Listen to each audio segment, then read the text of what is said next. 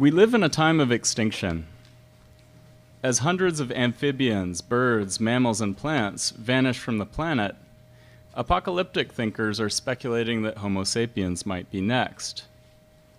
But I'd like to try to move past that apocalyptic thinking today, and also suggest that we're at a different historical moment than the 1950s. So if in the 1950s people thought that the human species had the capacity to destroy all life on Earth, I think that's probably unlikely at the current historical moment. It was once thought, for example, when Hannah Arendt wrote The Human Condition, that nuclear war might bring on this nuclear winter and all life on Earth would die.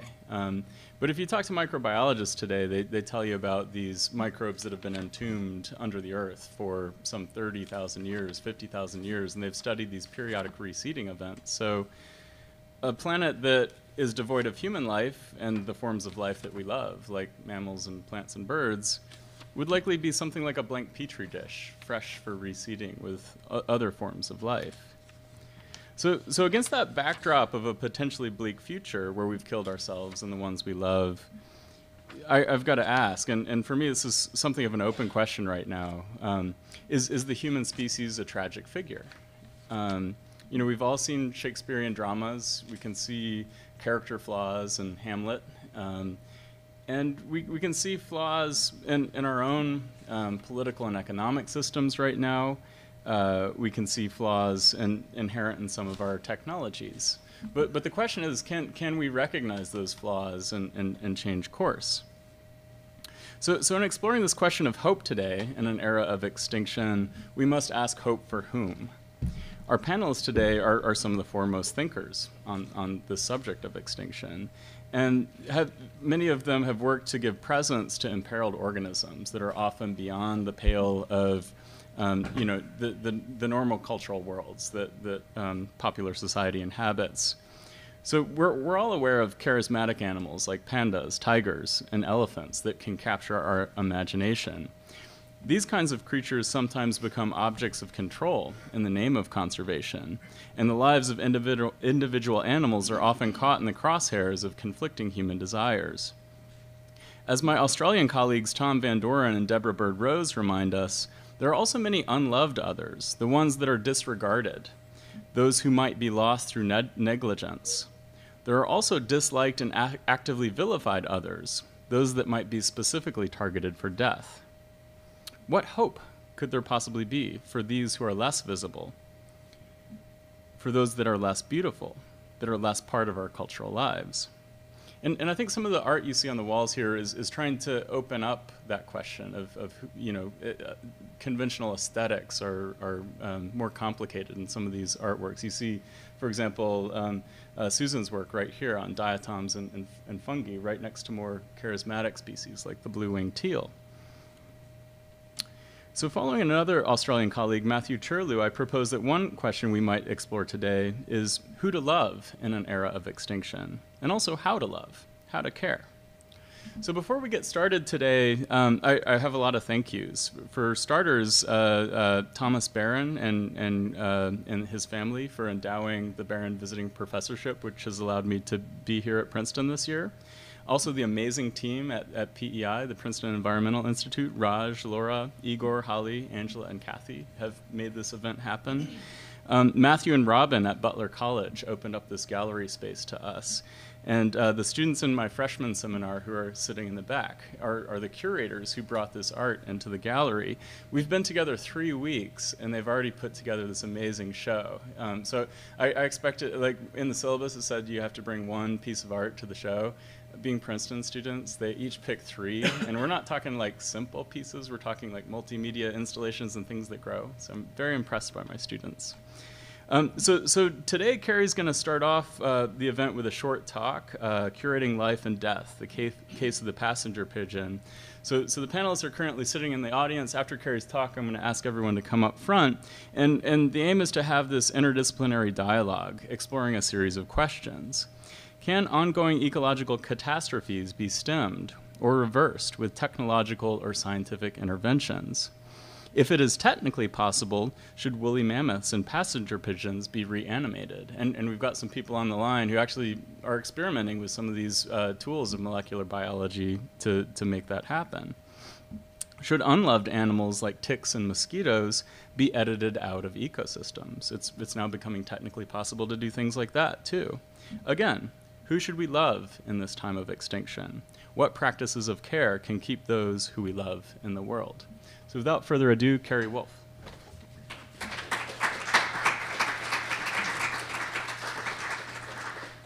Okay.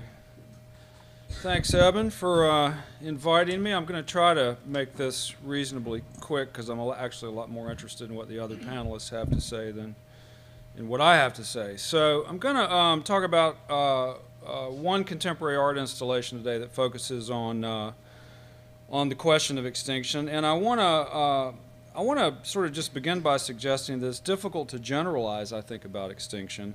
And it's even difficult to generalize about it when we limit ourselves to the class of creatures called birds, as we'll see now in Michael Pestel's remarkable installation Requiem, Ectopistis Migratorius, which was mounted at Lafayette College in the fall of 2014, which centers on the passenger pigeon, the centennial of whose extinction the installation memorializes, but also the specter of a single bird, Martha, next slide please, the last of her kind, who died in a who died in a display in the Cincinnati Zoo on September 1st, 1914. Now, in a longer discussion, there would be much to say about this curious fact, namely dating the extinction of an entire species to a particular day. But I'll begin by noting that the centrality of Martha marks the extinction event of this particular species and Pestel's installation as qualitatively something quite different from what we find in other extinction stories of bird species. At the center of his complex installation is a large round wooden structure called Martha's Peel, the term peel referring here not to a covering or its removal, but to small square defensive towers of the sort that were built in the 16th century in the border counties of England and Scotland.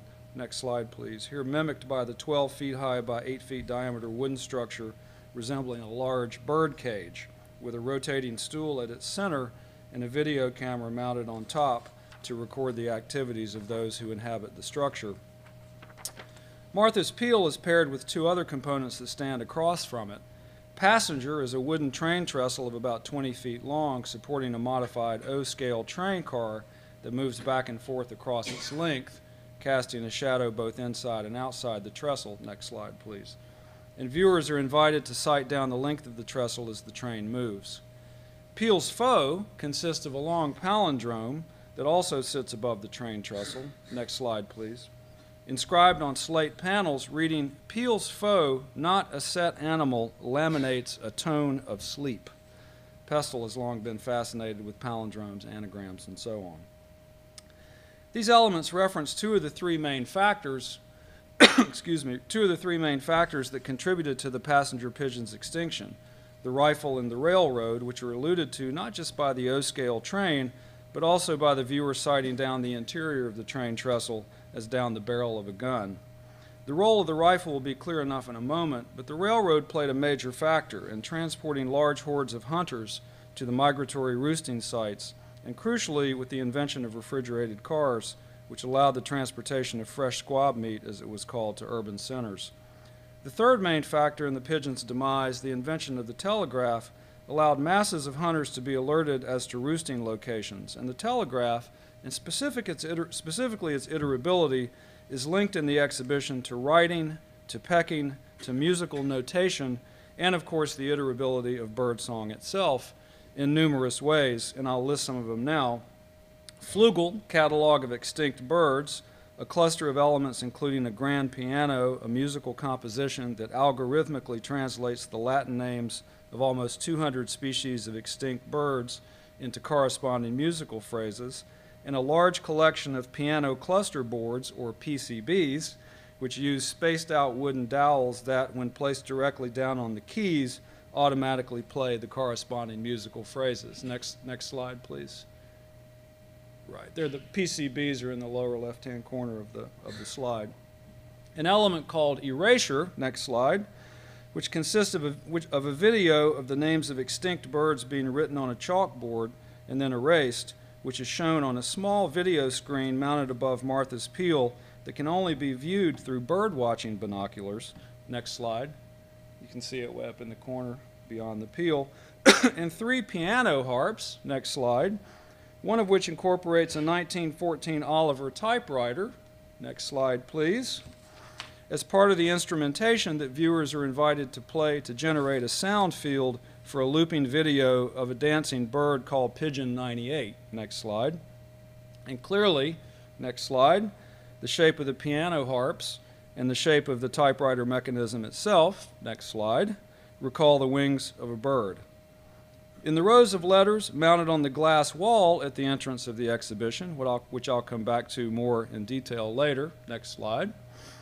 And finally, in the performances of Pestle himself at various times during the exhibition, which include improvisations on a large handmade wooden recorder about this tall called the Bird Machine, that incorporates a row of various bird calls mounted out to the side, and on a flute that fires wadding of the sort used in musket-loading rifles into a gong mounted on one of the piano harps to punctuate the performance. Next slide, please.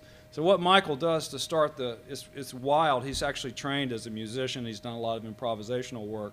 So he starts by swinging this thing around that's made of rubber bands, and it makes this kind of woo, woo, woo, woo, woo, woo, woo, woo. And then he starts playing all these sort of bird noises on this recorder, like, and then he goes over here and does the bird calls, and then comes back and plays the recorder. And then later he plays the flute, and there's some wadding in the flute, and at the end of the flute performance, he blows really hard into it, and it shoots this wadding out and hits that gong. And that's how the show opens. So there's a lot going on, okay? All right, so what we find in the exhibition then is a complicated conjugation of the relationship between time, space, and how those are related to questions of code, of iterability, technology, notation, the disposition and articulation of the body, and performance and performativity, all of which is in turn framed by the complicated relationship between singularity and multiplicity that structures the entire story of the extinction of the passenger pigeon, not least of all in the poignant contrast between the singularity of Martha, the palsied 29-year-old sterile sole survivor of her kind, and what the species itself was most known for. Flocks that, according to the estimate of none other than John James Audubon, could number over 1 billion birds and were said to darken the skies for days at a time. As Anita Albus recounts Audubon's experience in her beautiful book On Rare Birds, and I'm quoting her now, and she'll quote Audubon as well in this passage, not one pigeon would land unless some of their millions of fiery red eyes could spy some woods with beech mast or acorns, or fields of wheat or rice for their millions of pitch-black bills. If a falcon tried to seize a bird in the flock, the pigeons quickly closed ranks into a compact mass, generating a roll of thunder with their beating wings. Like a living torrent, they plunged down in almost solid masses and, as Audubon writes, darted forward in undulating and angular lines, descended and swept close over the earth with inconceivable velocity, mounted perpendicularly so as to resemble a vast column, and, when high, were seen wheeling and twisting with their continued lines, which then resembled the coils of a gigantic serpent, unquote. She continues, moved by the beauty of the spectacle, this painter of birds observed how one flock after the other would fly into the space where a pigeon had just escaped a falcon's talon, and how, even if no raptor were present, they would form a living river in the air and replicate the angles, curves, and undulations of the attacked flock before them. A single memory bonded millions of pigeons together, unquote. I'll come back later briefly to the theoretical register of this swarm-like behavior, but it should be noted that, practically speaking, this strategy of what's called predator satiation is precisely what enabled the passenger pigeon's rapid demise once all the necessary technological ingredients were in place. In his ornithological biography, Audubon recounts the various strategies employed to produce the mass carnage that led to the passenger pigeon's extinction. Various sorts of firearms were used, of course, but also large pole and net contraptions that would garner thousands of birds at a time. Sulfur pots generated fumes that would asphyxiate birds by the thousands, Trees were felled as tens of thousands of nests and nestlings fell to the ground, and birds were poisoned with whiskey-soaked corn so that they could be rounded up easily, just to name some of the more tried and true strategies. Some Native Americans who had partaken of pigeon flesh as part of their subsistence for years found these methods disturbing, to say the least.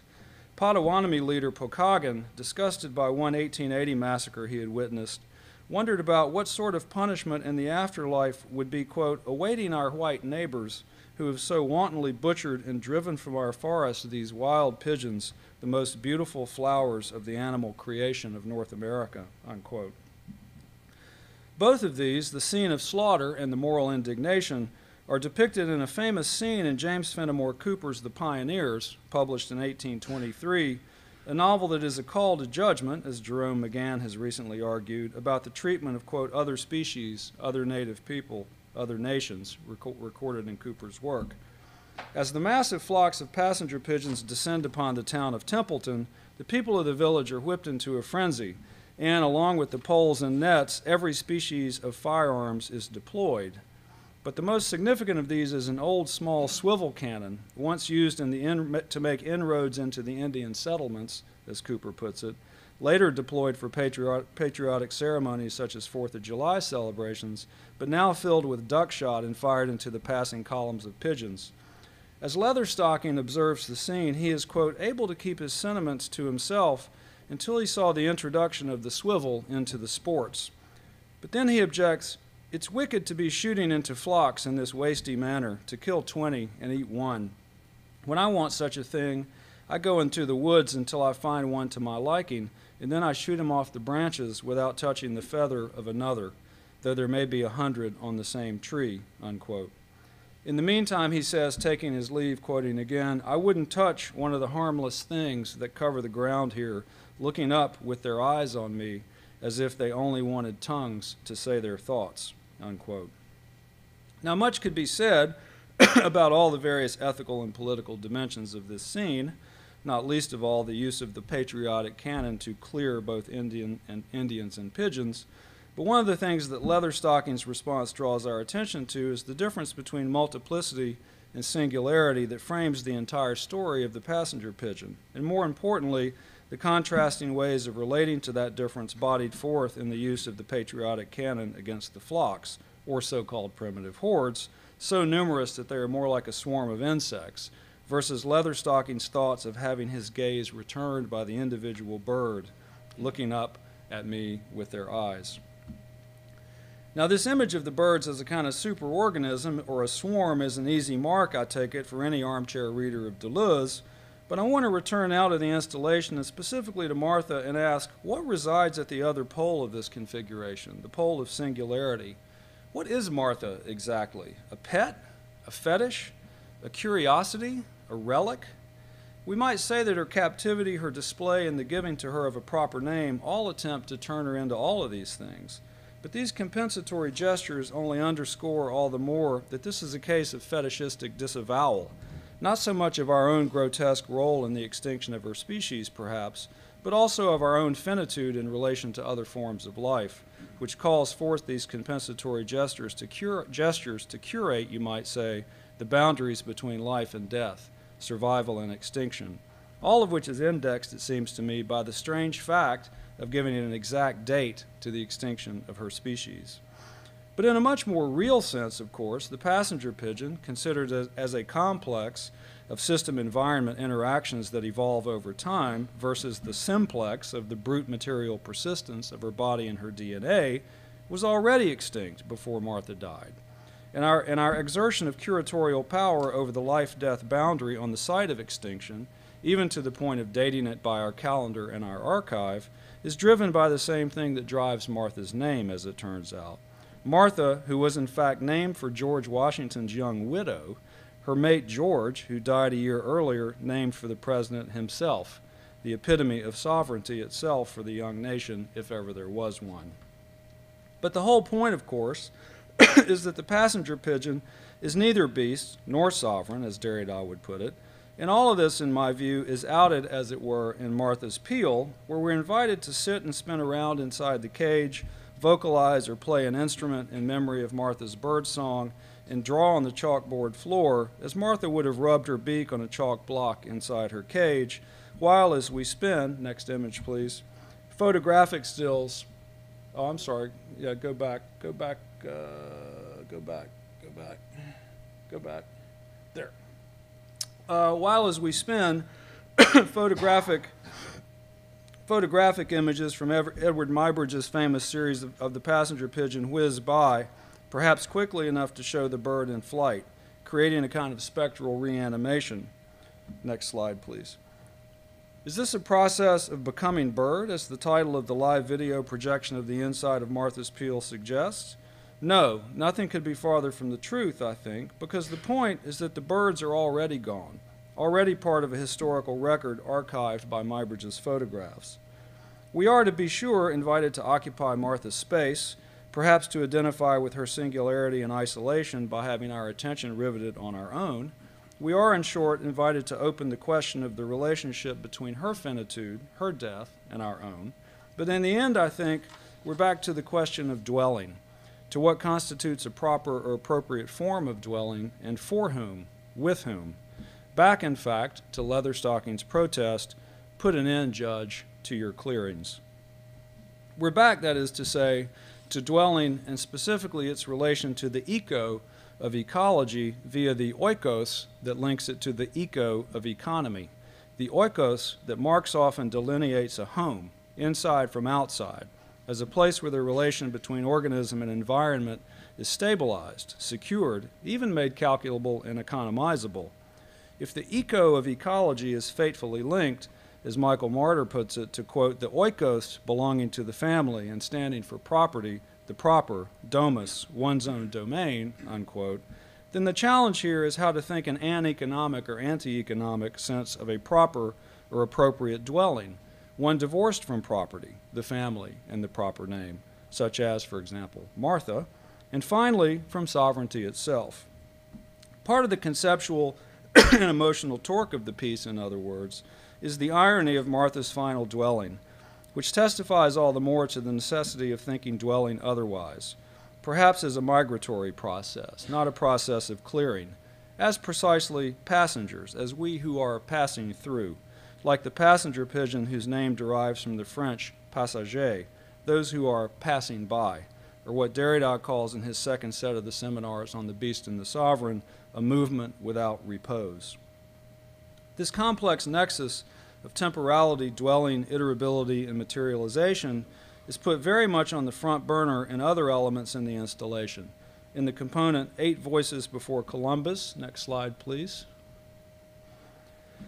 which references the name for the passenger pigeon used by the Lenape, Ojibwe, Kaskaskia, Mohawk, Choctaw, Seneca, and Narragansett Indians. Next slide, where viewers are invited to drop an acorn, a key food source for the pigeon, into the podium after reciting the name of an extinct bird species, which takes us back, of course, to our discussion of Cooper's The Pioneers. And most of all, in the component called Unveiling, next slide, the glass wall entrance to the gallery, on which are printed letters that turn out to be fragments of the mitochondrial genome sequence of the passenger pigeon, supplied by Ben Novak, who some of you may know, who is working with the Long Now Foundation in its Revive and Restore program to bring back the passenger pigeon as part of a larger de-extinction project.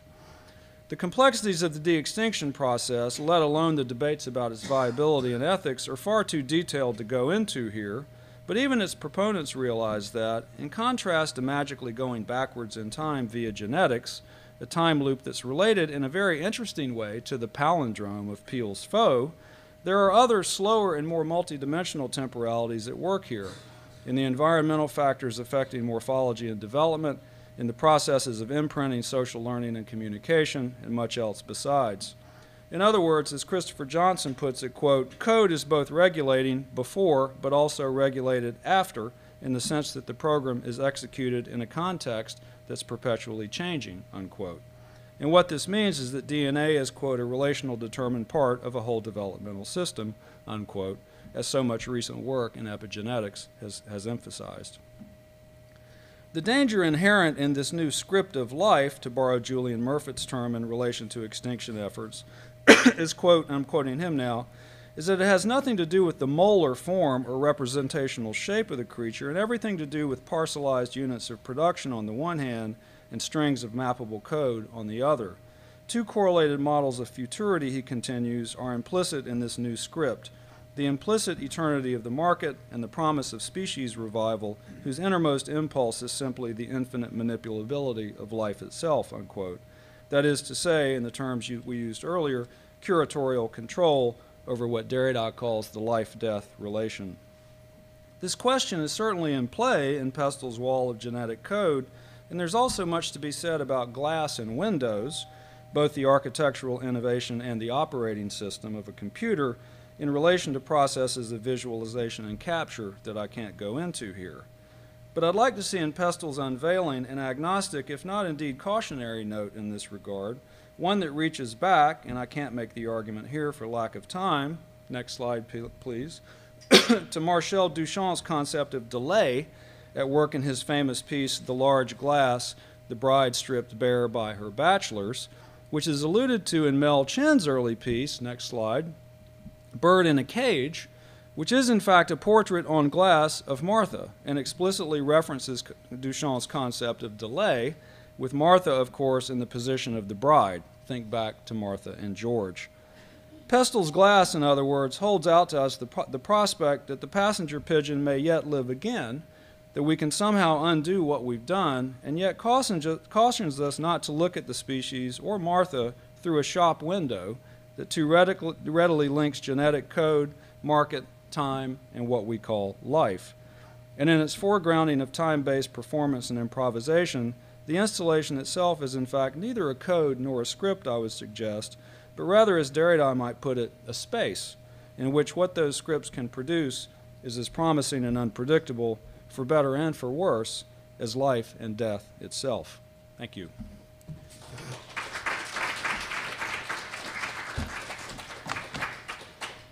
So I'd like to invite the panelists back up to the front.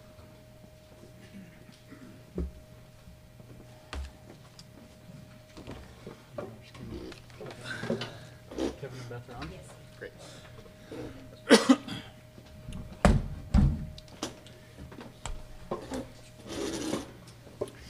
So I'd like to bring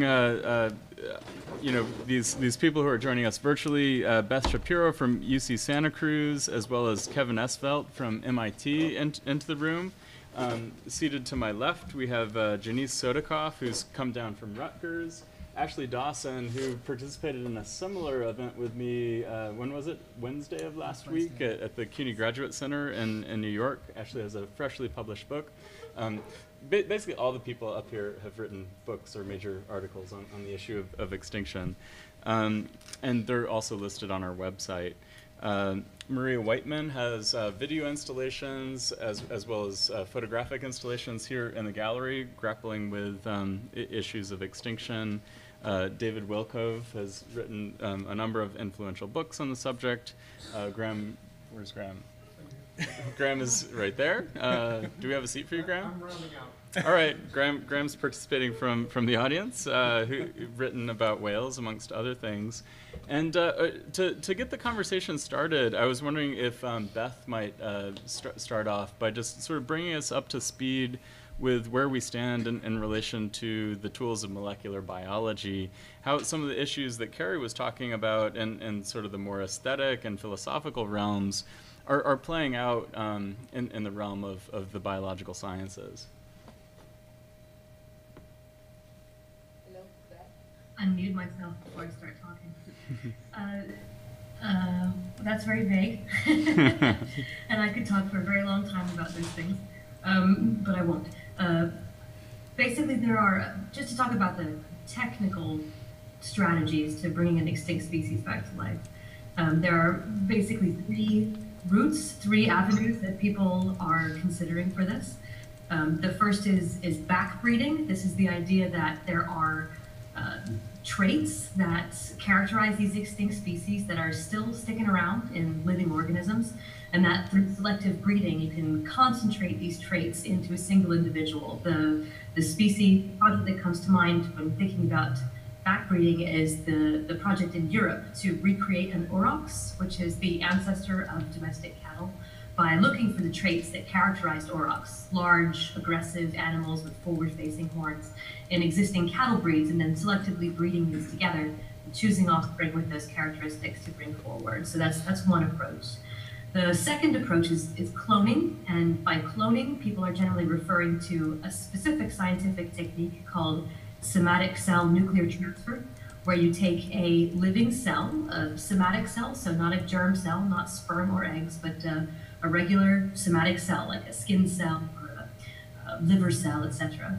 And you fuse that cell with an egg from a closely related species that has had its own genetic material removed.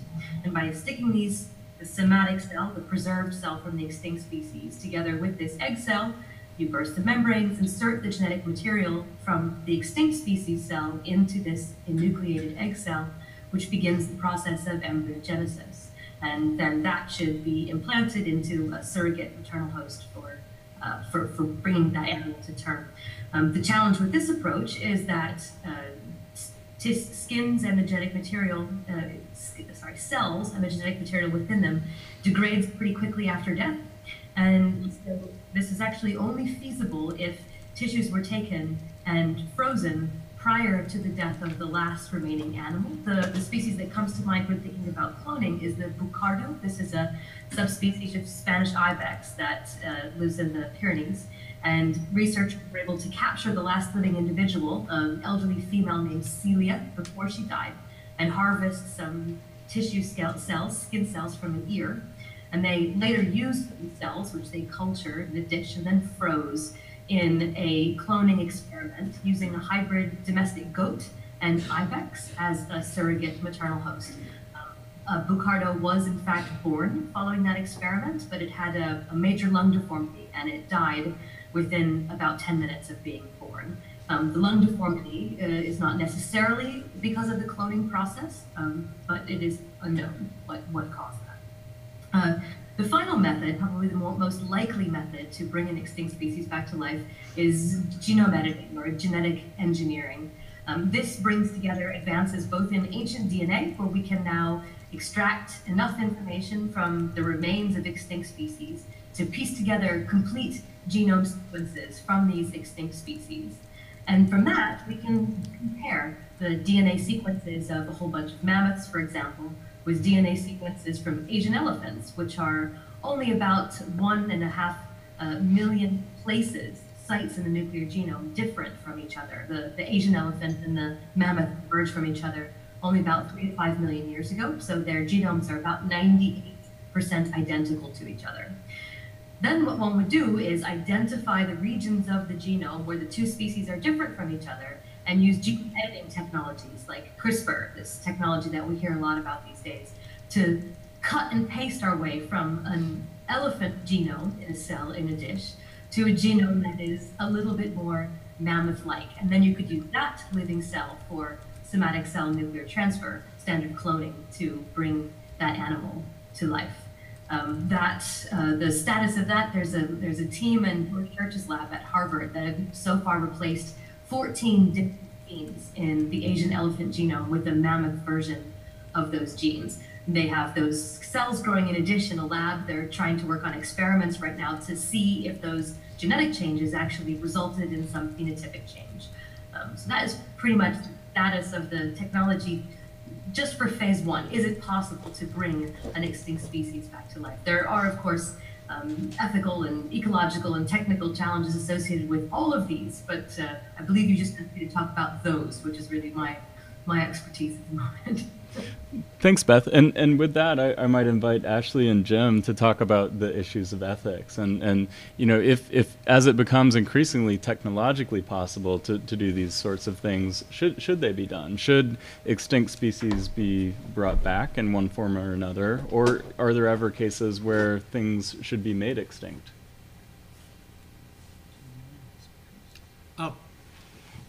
One of the I really appreciated Carrie's remarks, particularly in terms of what it is we're even talking about. And I think I think we really lack language that's sensitive enough to this. When we're trying to replicate a genotype, what does that have to do at all with a species? What does that have to do at all with the sort of ongoing reproductive history through generations of a creature that's attuned itself in multiple ways to the habitat around it, something I'm beginning to call heteroreciprocity. And then just grabbing that and saying, okay, here's this thing we can manipulate. So I don't even think we're talking about reconstituting species. I think we're reconstituting a genotype. And then I think the other thing is we've messed with this stuff a lot when we domesticate animals, but the idea that we would take all of the sort of living arc and begin to play with it as if all of it, we could take responsibility in the way that really you're required to be responsible when you take an animal under your tutelage, so to speak, genetically. I see all sorts of issues there. So what I'm most worried about right now is that we're running pell-mell ahead with all sorts of tools with very little capacity to talk about the subtleties in values and in reality that we're actually dealing with. And also adding to this is the fact that a lot of mechanistic and reductive notions of science keep us from even having the conversation we need to have, where these other sorts of ways of thinking about the world show truths that unfortunately don't even appear to a lot of the people involved in this research.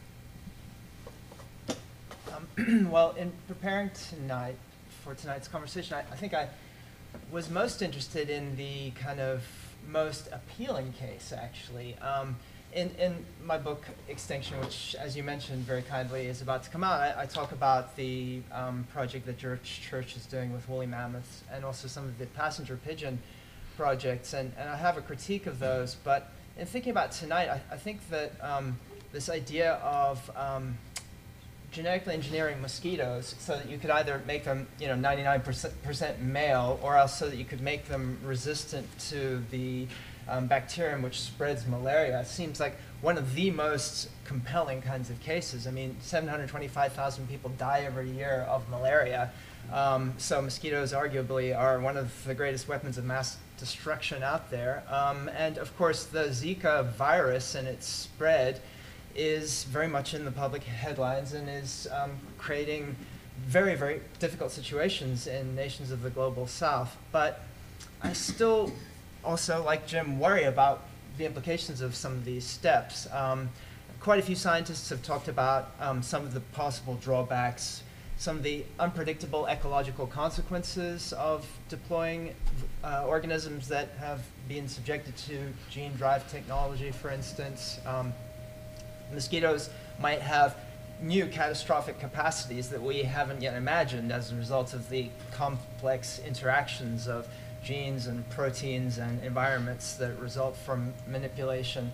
And of course, one of the other huge concerns of unleashing these kinds of organisms into the world is that the science that leads to their transformation could also get into the hands of people who want to use this in ways that are extremely deleterious. So there's a lot of concern, including on the part of the Director of National Intelligence, which just classified these kinds of manipulation techniques as a weapon of mass destruction earlier this month, about the implications of these technologies and about whether information should be released broadly so that human communities have a capacity to counteract possible damaging uses of the technologies, or whether they should remain classified like nuclear weapons technology. But for me, one of the big concerns is the kind of political economic context, right? I mean, the idea of curing malaria is extremely attractive, but why is that? Well, it has to do, I think, with the fact that absolutely nothing has been done by the people who have the capacity to do so, to cure malaria. The Lancet released a report quite recently saying that in the period from 1975 to 1979, only 1% of new therapeutic products have been developed for neglected diseases. And despite criticism of that fact, in the period that followed from 2000 to 2011, only 4% of products were directed at so-called neglected diseases like malaria. So there's a long history of basically ignoring the diseases that affect people of the global south. Why then the rush to find a cure using genetic modification technologies? Well, one could argue, oh, well, this is just finally what we've been looking for so long. This is a great development. But I guess I worry about what I'm sort of calling the Trojan CRISPR. And that's the idea that, it's not a conspiracy, but that by deploying CRISPR technology for these extremely, attractive and benevolent ends, we're kind of normalizing CRISPR technologies in ways that are not just environmentally problematic, but also socially and politically problematic. And of course, the big issue here is genetic manipulation of human beings. On February 1st, the United Kingdom's Fertility Regulatory Agency approved for the first time a researcher's request to use CRISPR gene editing techniques to alter human embryos. So, the kind of popularity and the moral appeal of changing mosquito genomes is not happening in some kind of value-free context, but rather within a context where capitalist corporations are pushing very, very hard to get regulatory regimes loosened up so they can begin to engage in these experiments that are likely to massively expand differentials within human populations. People want to have designer babies. Who's going to get those designer babies? The people with the capital to do that. So I would just say that we need to be very cautious and think about the broader kind of political economic picture and about questions of social justice when we begin experimenting and potentially unleashing these technologies into the world. Kevin, I was wondering if you wanted to talk about your research. I think probably some people here are less familiar with what CRISPR-Cas9 is or what a gene drive is. Do you want to sort of explain the sort of work that you're doing and the ways that gene drives might be used to, for example, edit organisms out of ecosystems and make a critter like the tick or the mosquito go extinct? So let me tell you a little bit about my background. I played a very small role in the development of CRISPR technology itself, working with George Church. And I have the dubious distinction, perhaps fortune, perhaps misfortune, of being the first to realize that CRISPR could be used to build a gene drive. Now, when you use CRISPR to alter an organism, you can change, in effect, any DNA sequence within that organism, but only at a handful of different locations. And what that has pretty profound implications. It means that if you know what you want to change about the organism and you understand the DNA responsible for that trait, then you can at least have a chance at changing it. Now, if you're wrong, then you've just wasted your time, and you have to wait until you create that change and the organism grows up in order to find out if you're wrong. And that means that the applications are very limited depending on what organism you want to alter. Now, first, let me emphasize that humans are very different from other organisms. So I think we need to put the question of altering the human germline using CRISPR in a very different box from the question of altering non-human organisms. In particular, I would argue that we are not going to use CRISPR to alter the human germline. We already have a perfectly good technology for doing that, and it's called in vitro fertilization with pre-implantation genetic diagnosis. That solves 99.9% of the avoiding genetic disease, and to get to the earlier speaker's issue, with human enhancement as well. There is just no need for CRISPR. In fact, it would be highly unethical to use CRISPR because you only really need CRISPR if there is an allele that is not already present in the human population. And if there's an allele not already present in the human population, that means that we don't know what putting it in would do. And I would argue that that is unethical. So I would say let's put the human germline with CRISPR in a box and say that's a different issue that will probably be brought up by other non-CRISPR technologies. Then there's the application of CRISPR to alter organisms that are not humans. So it's an amazing tool for biotechnology. It accelerates everything we do by many-fold, just because it lets us edit any gene we want in any organism in which we can get DNA into the germline, that is, into the cells that lead to sperm and egg production. But there's a major catch. Whenever we alter an organism, we reduce its ability to survive and reproduce in the wild. That's not an absolute rule, but it's pretty close to it, because nature has been working to optimize organisms for reproduction in the ancestral habitat for many, many generations, working with population sizes much larger than anything that we can conceive of in the laboratory. And what that means is we're not going to beat nature at its own game of reproduction in the ancestral habitat. Yes, we can add herbicide resistance and then spray herbicide, and then that provides a fitness advantage in that area. But that's not the same as in the wild. The exception comes with what is called gene drive. So gene drive is a natural phenomenon in which a gene spreads through a population, even if it doesn't benefit the organism. And the way this happens is there's a lot of different ways to accomplish it, but in a sense, the genetic element manages to find a way to replicate to some extent independent of the organism. One way to do that is to bias inheritance. So a normal gene in a sexual reproducing organism has a 50% chance of being inherited by any given offspring. Gene drive elements can increase this likelihood, in some cases up to nearly 100%. And so the outcome is that even a trait that is deleterious to the organism can still spread through a population. Now, we didn't invent this. It's incredibly common in nature. It arose at least 100 million years ago, possibly as much as 1 billion or more. And it's so common that there are gene drive elements, active or the broken remnants of them, present in the genomes of every species on Earth. This is not something new. But it is something that we can now harness for the first time. And with CRISPR, that means that we can edit more or less any gene we want in any organism that we can make transgenic. That last criterion is very important. It's very easy to make fruit flies transgenic. It is much harder to make mosquitoes transgenic.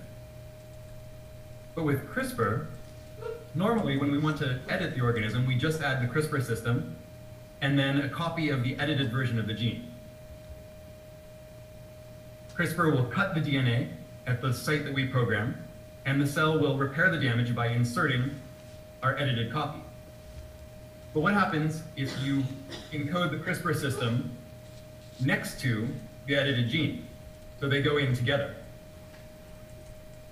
Then when that organism reproduces, the offspring will inherit the edited gene and the CRISPR system. And if the other parent was a wild type, editing will happen again. That is, CRISPR will cut the wild type allele, the wild type version of the gene, and replace it with the edited version and the CRISPR system. So the organism goes from having 1 copy of the edited gene to 2 copies. And that means that all of its offspring are guaranteed to inherit a copy. And so the process will happen again. This allows us to spread a trait through a population. Very important caveats. 1, organism has to be fast reproducing if you want this to be meaningful. So let's not worry about CRISPR gene drive in humans, because you would have to wait hundreds, in fact, thousands of years for it to have a meaningful impact, and that assumes that future generations would not decide to undo it in the first place. Putting aside all of the ethical issues of using CRISPR on the germline, which again, I would say that given that there is no natural CRISPR system in the germline, it would be unethical to put CRISPR in there and make a gene drive. So no use on humans, no use on elephants or anything that reproduces very slowly. But mosquitoes reproduce very quickly. And we know how to make mosquitoes that can resist, say, malaria, that can resist chikungunya, dengue, Zika, although to date I would say that we don't know nearly enough about Zika to say that we should necessarily use something as drastic as a gene drive to fix the problem. We just don't know enough. But dengue and yellow fever, we know that's the same mosquitoes, and they kill 60,000 people a year. Maybe we should do something about that. And to the earlier point about, well, why now? Why haven't we been doing anything about malaria until now? It's true. We spend way more money trying to figure out a cure for cancer than we do on neglected tropical diseases. And that's a travesty. In fact, malaria is comparatively well-funded relative to something, like schistosomiasis. So that's something to keep in mind as well. There's a hierarchy even in the neglected tropical diseases. But at the end of the day, you're never getting rid of malaria the way we got rid of smallpox, which I would argue is one of the greatest achievements of humanity, was the eradication of smallpox. We drove the smallpox virus extinct. Now, this gets to the question of what is extinction really? Because the information of the smallpox virus is still on our computer servers. In fact, you can look it up. And that means that in future, someone could in fact recreate it. It's also in a few freezers worldwide, where we should probably get rid of it. But the information is not going away, and at some point that can be turned into physical reality again, and smallpox will live. As long as there are humans, that its host is available. So that might be a case where de-extinction would be a real thing, even in the context of the biological system. But back to gene drive. It cannot effectively be used as a weapon. I guarantee you, first of all, Director Clapper was not speaking of CRISPR gene drive in particular, he was speaking of CRISPR genome editing.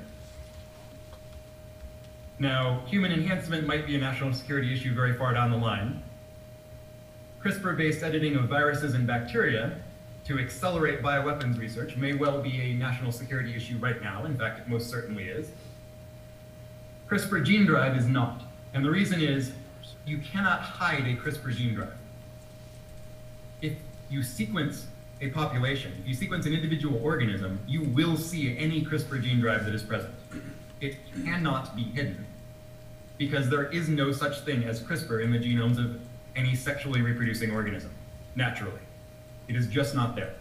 You can even sequence an environmental sample and pick out a CRISPR gene drive because the instructions to make it work never occur naturally. So it's easy to if you bother to look at all.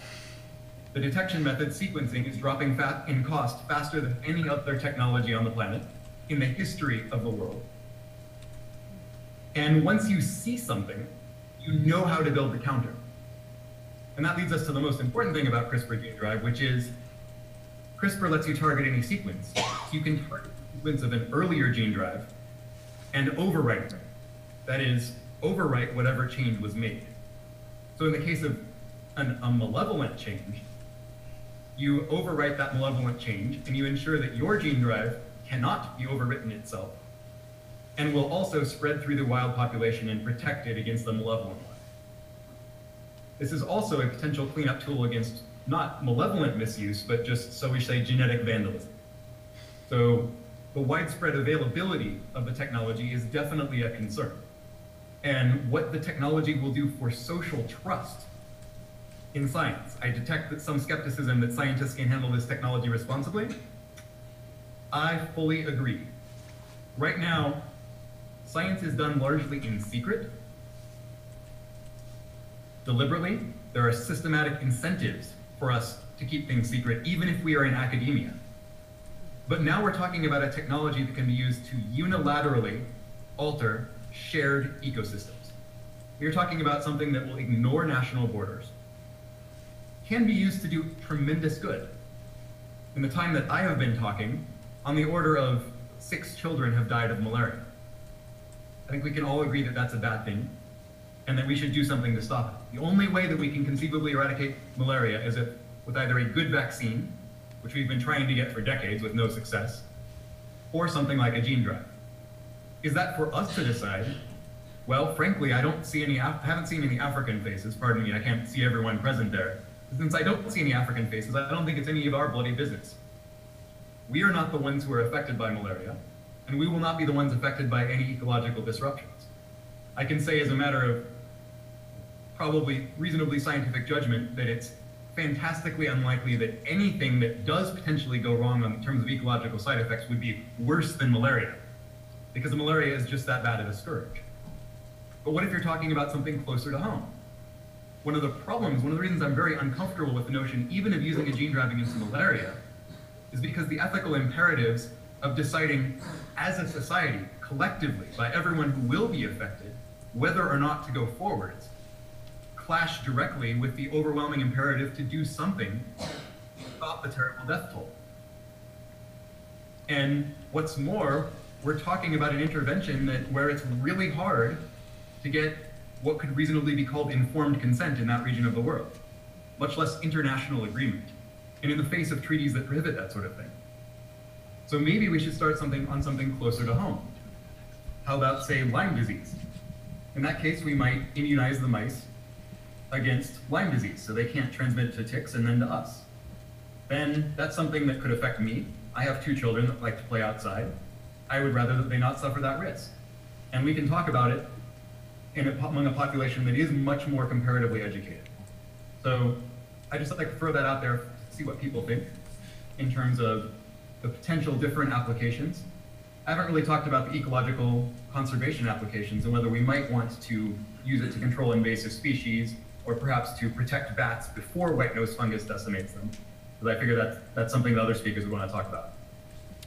I'd like to bring both Genese and David into the conversation. So Genese, you've written about the cultural lives of endangered species and some, I think you can address some of the social justice issues. And David, you've been working in conservation biology for decades now, using more traditional policy-oriented methods and field methods. So I'd love to hear what you think of these new molecular techniques in ecological systems. And I'd love to hear you respond to some of the things that have been said by the molecular biologists as well.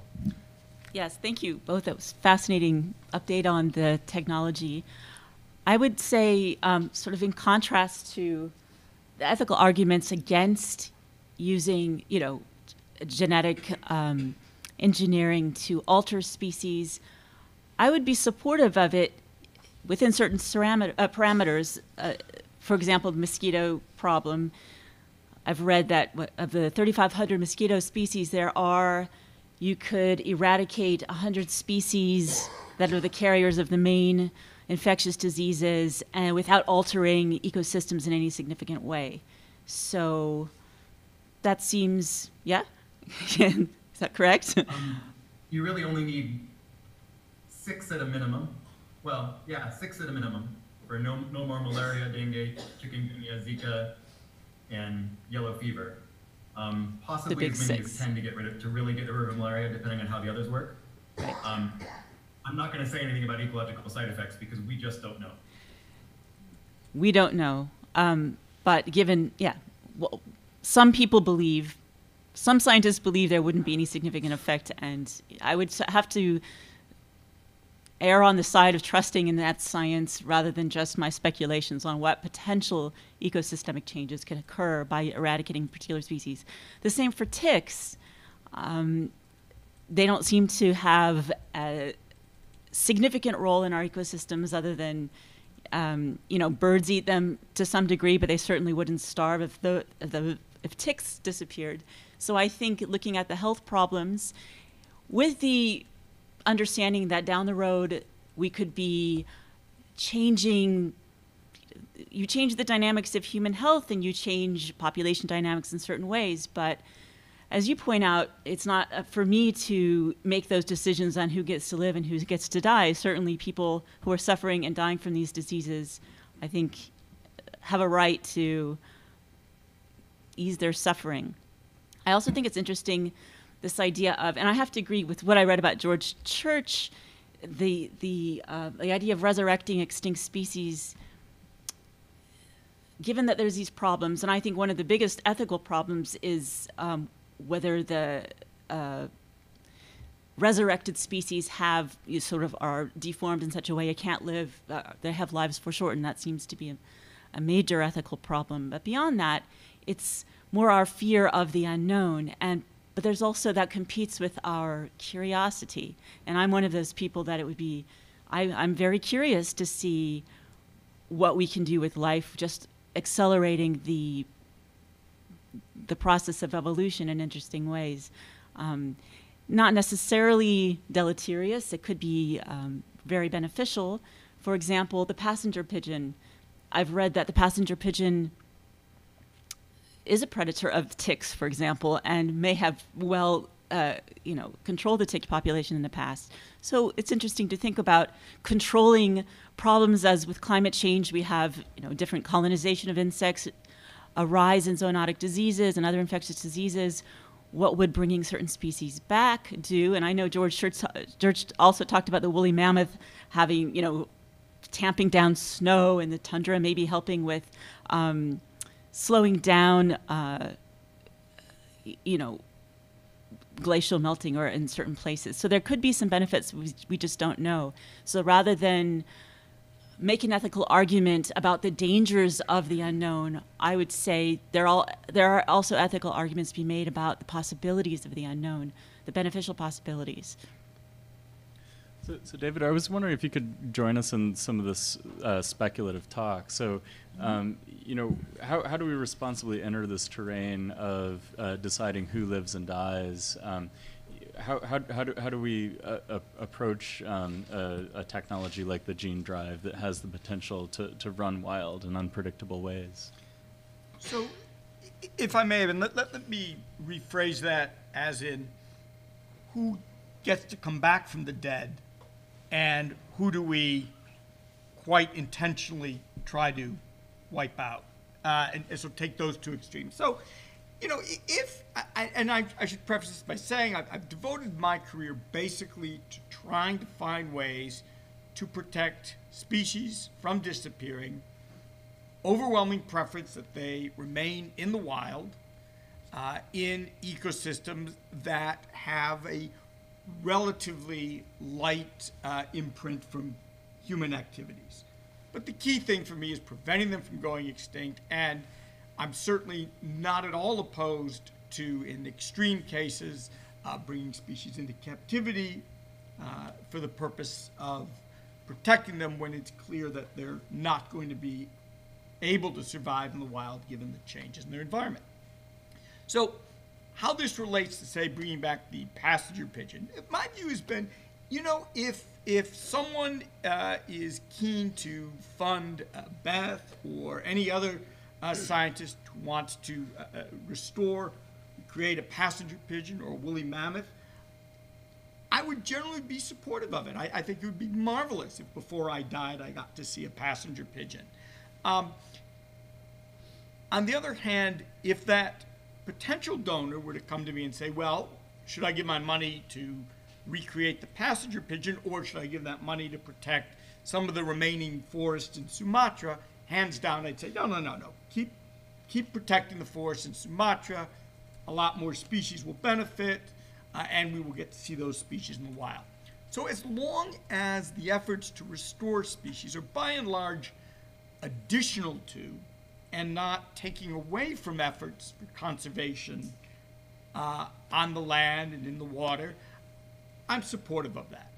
Realistically, I don't foresee there ever being a time where any of these species brought back from the dead are going to be filling the skies or the forests the way they once did. I suspect in many cases, in the case of the passenger pigeon, we simply do not have the forests that would be able to sustain the large flocks.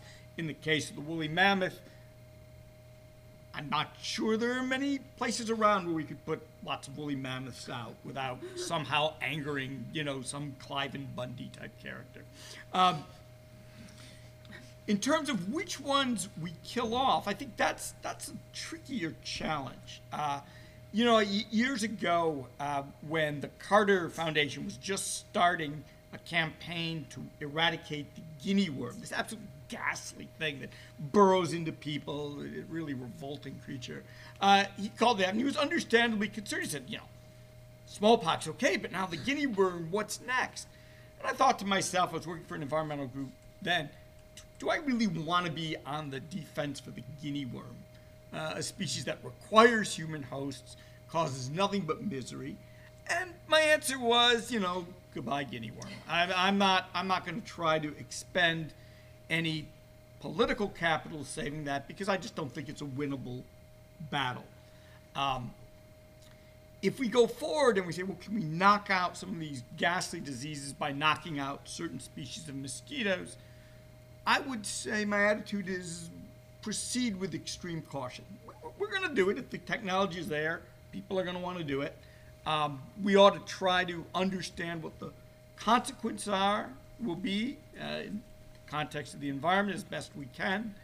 I would hope we would proceed carefully with lots of monitoring, and that we would always consider, if we saw the potential for serious disruptions in the lives of other species, we would consider fully whether there are other alternatives to achieve our goals of protecting people that would not necessarily wipe out the species. But the belief I had early in my life that we should never drive anything to extinction has weakened somewhat over time as I've come to accept the fact that we're not going to be able to stop people from at least getting rid of the species that they perceive are a direct health conflict to them.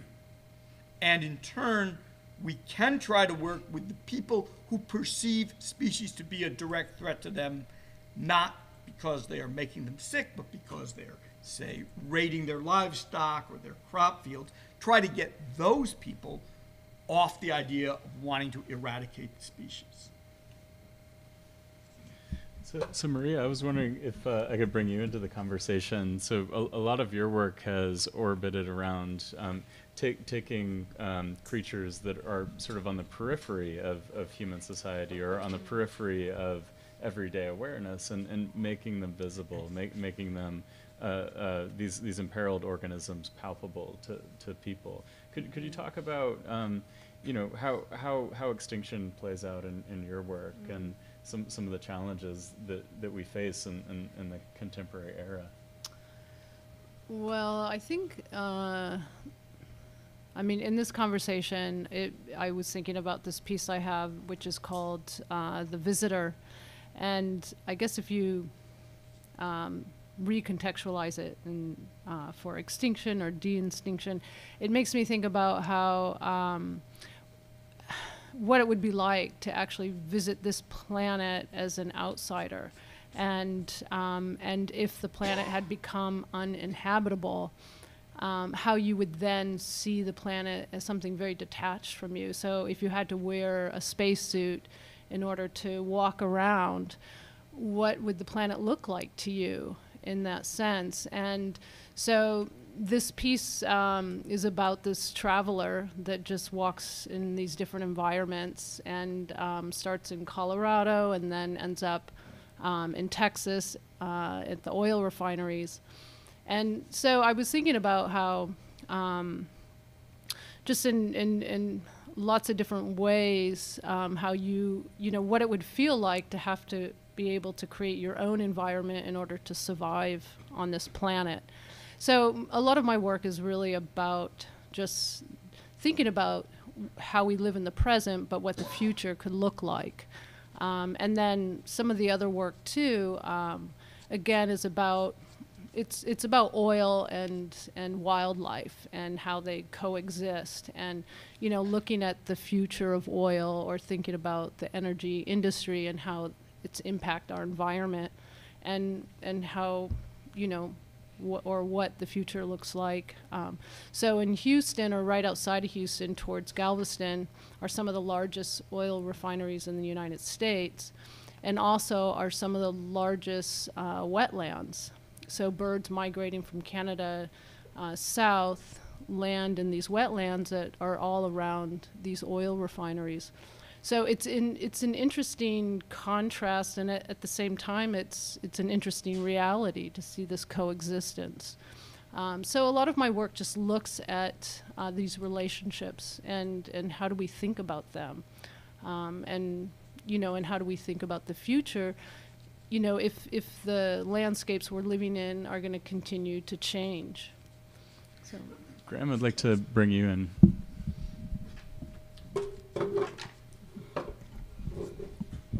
So we don't have a ton of time, but I thought maybe it would be the right moment to expand back out a little bit to the frame of the exhibition and the course. And to do that, we could circle back around to Carrie's talk and to the work of Michael Pessel, about which you spoke. So compliments to you, Evan, for having put together such an interesting hour and a half for all of us. And the thing I come out of it kind of with front to mind is the question of the relationship between kind of artistic, humanistic, and kind of techno-scientific domain specialization that is sort of enacted at an occasion like this. So, a work of art like Michael's that is so deeply steeped in research, which research is historical, history of sciency, my own sort of subspecialty or field, also steeped in the sort of contemporary scientific questions that its subject raises, and then kind of stages those performatively. So it isn't even a static work. It's a kind of an occasion for certain kinds of collectivities of people doing stuff, making music, performing sort of conjured ritual acts, experimenting with memorialization. So it becomes a kind of proliferating occasion for something like performative pedagogy, or a process of teaching and learning that's built around objects and situations. And I think for those of us who are kind of rooted in the kind of traditional Wissenschaftlichkeit humanities, and I guess I'm trying to think, is there anybody else? Yes, I guess maybe James is a Yes, continental absolutely. philosopher. You're in on that project. For those of us who kind of come to this kind of party from that perspective, I think we have a lot of work to do and thinking to do about how the kinds of questions we've been accustomed to asking and the techniques that we've brought to answering them need to be set in relation to the kinds of activities that we kind of have heard discussed today in Carrie's talk, and to the kind of work that's been so powerfully evoked by Beth and by Kevin and others. So for me, that might, I don't know how much time we really have left, but a lot of interesting, quite detailed, specific stuff about super important genetic questions, genetic technologies, policy questions. But we're here at a university that kind of barely even fully knows yet what it wants to do with the arts. I mean, so we have, a $300 million arts center, which is in the process of realization.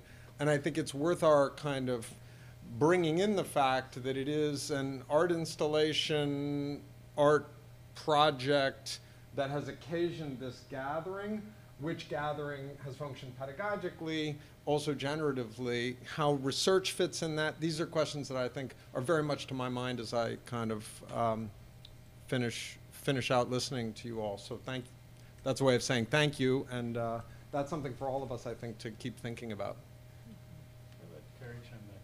Yeah, well, I can't tell you how much more interesting this is than my normal field conference, listening to papers that, by English department people do their thing. So this has really been fantastic. I wish we had a whole day to do this, but I don't know, Eben, maybe we can. Just hang out tomorrow. Maybe we can do that. But, I just wanted to highlight a few things that have been put on the table. One of which just came up, which is, this is why I mentioned in talking about Michael's piece, this question of dwelling and how dwelling gets built into the question of dwelling gets built into the piece. And there's a long, philosophical genealogy of dwelling, but I do think this nexus of what is the eco of ecological thought, and the meeting place of the eco of ecology and the eco of economy on the side of its etymological root oikos is kind of a good place to start. And I think all of those issues have been in play in the conversation, economic motivations and so on, and biopolitical factors as well. When I think about ecology, I think these questions can never be divorced from the question of, for whom. So, when we talk about eradicating certain things that we don't like, a very obvious question presents itself, and that's the question of ecological ethnocentrism. There's a long history of eradicating things that we don't like that we could point to as being probably pretty embarrassed about at this point in our human history. And this is something I know Eben's been interested in for a long time as well and works a lot on. So this is not to say that making those kinds of decisions are unavoidable. Of course, they're not unavoidable, but it's just to highlight the fact that they're always made in light of, as I put it in my last book, Before the Law, they're made in light of the fact that at some point we will discover that we will have been wrong in making those decisions. I mean, think about, if you think about what we know about non-human creatures now, and the complexity of their mental and cognitive and emotional and social lives and so on, that we didn't know 150 years ago, and the actions we quite blithely took on the basis of that ignorance. And you think about now how that's changed when we think about great apes, or we think about elephants, or we think about dolphins, just to mention charismatic megafauna. I think one thing that shows us is that the history of science shows us, actually, that those lines will continue to move and have moved historically. And so whatever decisions we make, I think a lot of what's been said here reminds me that those decisions are made in a situation of the knowledge that at some point we will have been wrong, and we have to make those decisions inescapably, but also kind of under erasure, if you will. The other thing I just wanted to put on the table that hasn't come up, but for me is a really related and important context, is it reminds me actually of a lot of debates that really don't come up in these conversations so much, but maybe do in the work of some of the panelists, that go back to the 60s and 70s around questions of what was then called deep ecology, and which then was a very vital question in environmental ethics, and the question of biocentrism, which was related to that. Because, if you want to, from a anthropocentric point of view, if you want to start talking about eradicating things that are bad for life, Dave Foreman, who was the founder of the radical environmental group Earth First, would say, well, you should start with Homo sapiens. And, there were people, including Dave Foreman, who said, well, actually a 70% die-off of the human population actually wouldn't be a bad thing for the planet, if we're not talking about just like what we like and what's good for us. But then the biopolitical point that's been raised, which is a very important one, is then you immediately have to ask, well, what are the people going to look like who are going to do most of the dying? And they're going to be people living to the south of us who are poorer than us with darker skins than ours, probably. And so these questions of how to deal with ethnocentrism and anthropocentrism and the biopolitical questions involved in thinking these ecological questions from a standpoint that doesn't just take for granted the fact that, well, we like certain things and don't like others, and let's just optimize our own, existence in what Richard Rorty called the rich North Atlantic bourgeois democracies, unabashedly. If we want to move beyond that in dealing with these questions, then I think, reaching back to these conversations that took place in the 60s and 70s in North America around deep ecology and biocentrism are actually really a worthwhile thing to do. And I haven't seen them come up a whole lot in the discussions around CRISPR and de-extinction and so on, but I think they should. So that's a way of kind of trying to tie together the final comment we had from Graham and some of what the panelists have discussed today. So some of the artworks here are rendering visible ongoing ecological catastrophes that might or might not be stemmed.